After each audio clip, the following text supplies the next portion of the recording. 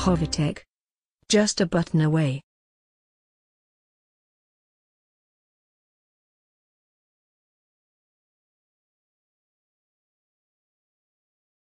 In this video tutorial, I will show you how to clear or bypass FRP on a Mediatek smartphone using Hydra 2. So first thing to do is to download and set up Hydra 2. Then you install VCOM drivers. So once you have done all those, you open Hydra 2. So you double click on the MTK module. Go to the service tab. Under the service tab, you go to tools. Then you click on the drop down menu to factory reset protection FRP. So on the list of options, you can just choose auto. Then you click on execute. Click yes.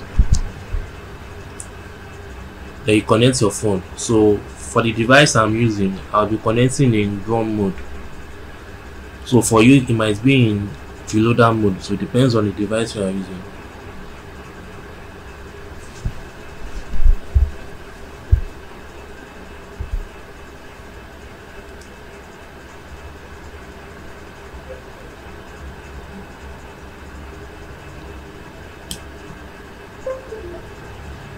So the process should start once my device has been detected.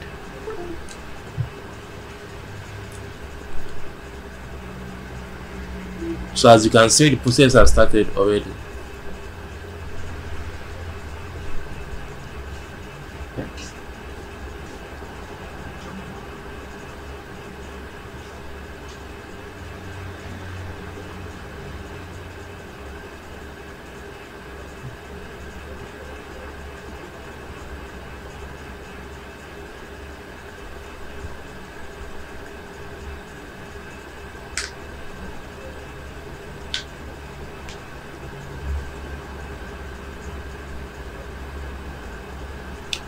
So process is complete. So this is how you clear FRP on a Mediatek smartphone using Hydra 2.